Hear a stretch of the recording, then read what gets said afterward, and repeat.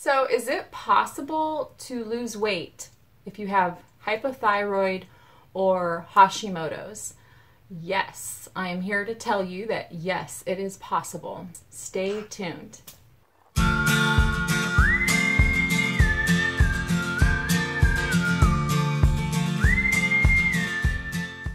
I was diagnosed with hypothyroid disease in my early 20s, right after the birth of my first child.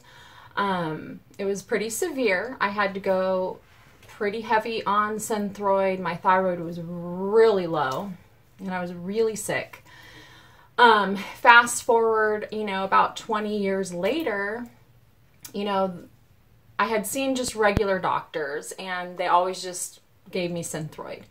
So in the past 5 years, I really started researching my conditions and learning all about it and finding out all the medical, information I could find.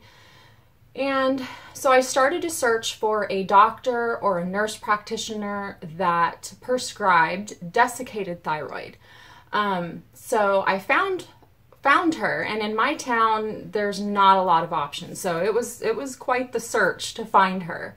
One of the tips is you can call your pharmacies and ask them for the names of doctors that prescribe desiccated thyroid, and you can then contact those doctors and try to get in to see them. That's one trick to getting really good care if you have thyroid disease. So I found her, and she was amazing. I just was in tears when I left, because for 20 years I've been, just going in circles, saying the same things over and over to doctors. They didn't listen. They didn't really seem to care. The only thing they knew to do was check your T4 and give you Synthroid. That's it. So I went to see her, and she immediately said, yeah, you need to be on desiccated thyroid, and you're probably not converting your T4 to T3, and that's why you're not feeling any better. And the weight's still going on, and you're still feeling the symptoms of hypothyroid. So we ran a bunch of blood work, and sure enough, my antibodies came out really high, and she said that is indicative of Hashimoto's. So I may or may not have been struggling with Hashimoto's clear back into my early 20s, because my weight yo-yoed like this, and that's very symptomatic of Hashimoto's. You can go hyper, where you're producing too much thyroid, and that's when you get those, kind of the bulgy eyes, and people lose dramatic weight really fast. They feel really jittery all the time. Or you could go, and some people even on hyper gain weight. It's just a complete imbalance of your metabolism when this happens. But for most people, if you're hyper, they can lose a lot of weight.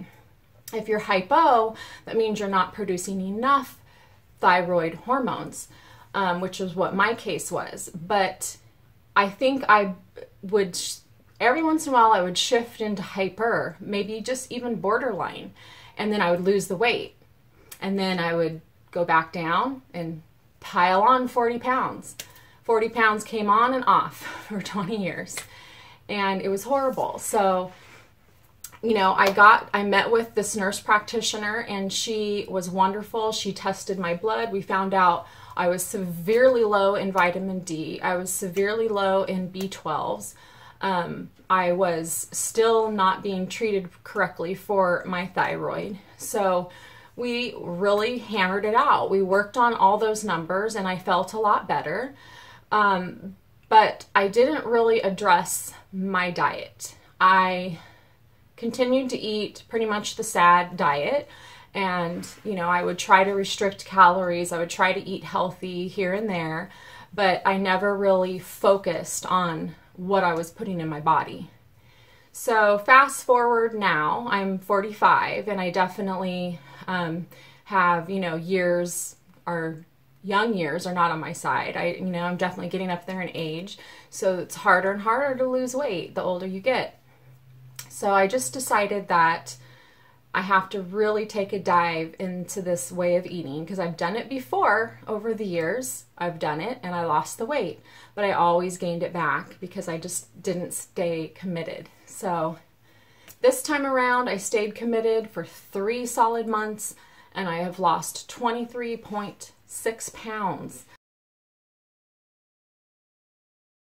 So I'm feeling amazing. I think that's one of the biggest benefits to this diet. If you have hypothyroid disease or Hashimoto's, you are going to feel the effects almost immediately. Probably by day 2 or 3, you're going to be feeling amazing.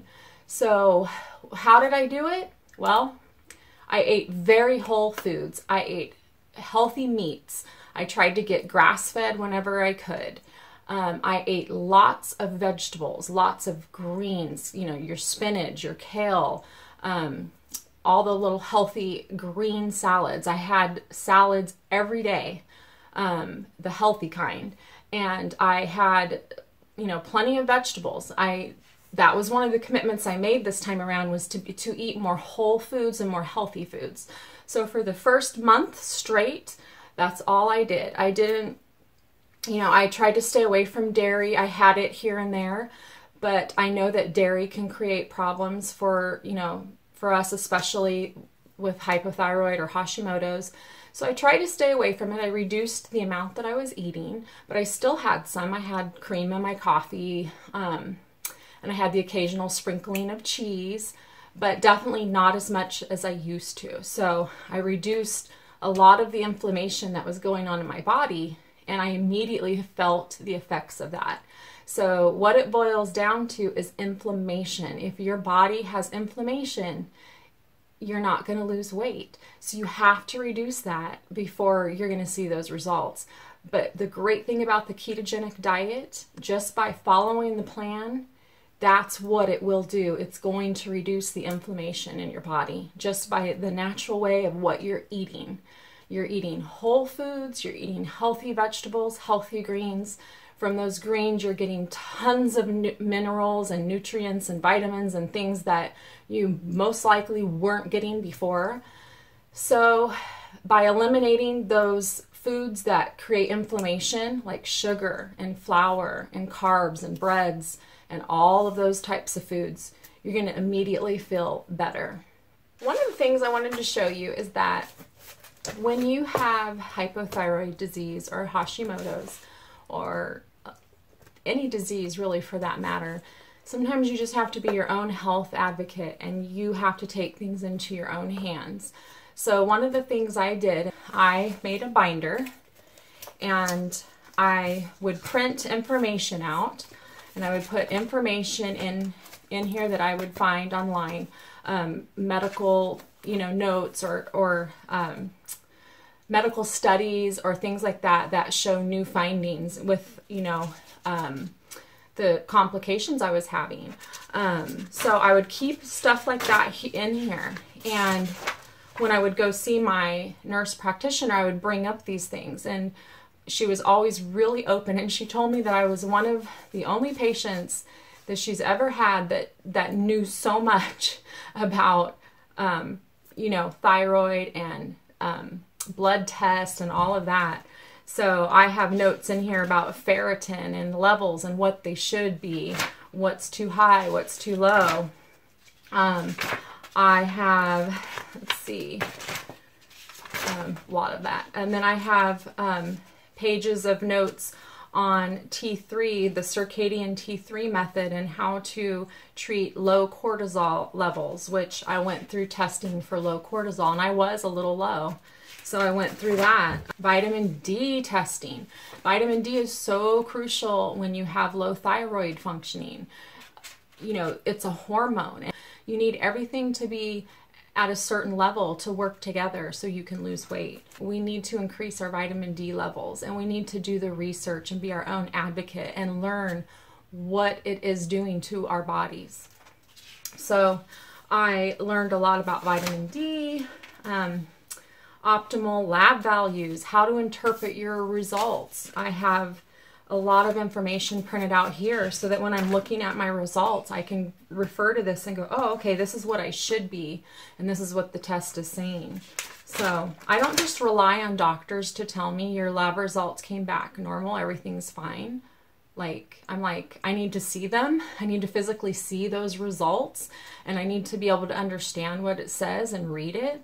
So I started doing that. I started requesting copies of all of my results, and I have them all here. All these pink little notes are all the dates of all my lab blood work that I have done over probably the past 5 years. Let's see. Oh, back in 2013 is how far back I have been tracking. I think it goes back even further than that. But yeah, I've just been tracking my results and learning about what they mean. So in here, I also have when I was tested for the MTHFR mutation gene, and I have that test in here, and it tells me the genotype that I have is the C677T and the A1298C. So there's different types of this gene mutation, and there's actually groups on Facebook that you can join based on which type you are, and then you'll get a lot more information off of those groups of what types of steps you might want to take to ensure that you are healthy.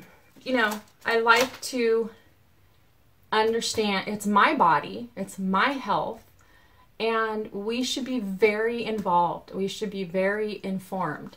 So don't be afraid to ask for your test results. Demand a copy, and don't let up until you have it. You're paying for it, so you should have the copies in hand, and start keeping them in a folder and start doing your own research, and you're going to find a lot of information that your doctors are not telling you. It's not that they don't want to. Some people don't want all that information, but it's there, and you should know, the information. So that's another tip I wanted to pass along. Get a binder, get yourself informed, and be your own advocate. Definitely give the ketogenic diet a fair shot at helping you feel better, and come along with me on my journey to health, and you'll feel better. If any of you struggle with hypothyroid disease or Hashimoto's, and you have questions, feel free to message me or comment. You can send me an email. I have it listed under my About Me section. Feel free to reach out, and I will do my best to share my experience with you of what's worked for me and what hasn't. Also, don't forget to check out my video. Insert the video here. And that video is on supplements and what type of supplements have helped me tremendously for my thyroid. Thank you for watching, and I wish you the best in your health. We'll see you soon.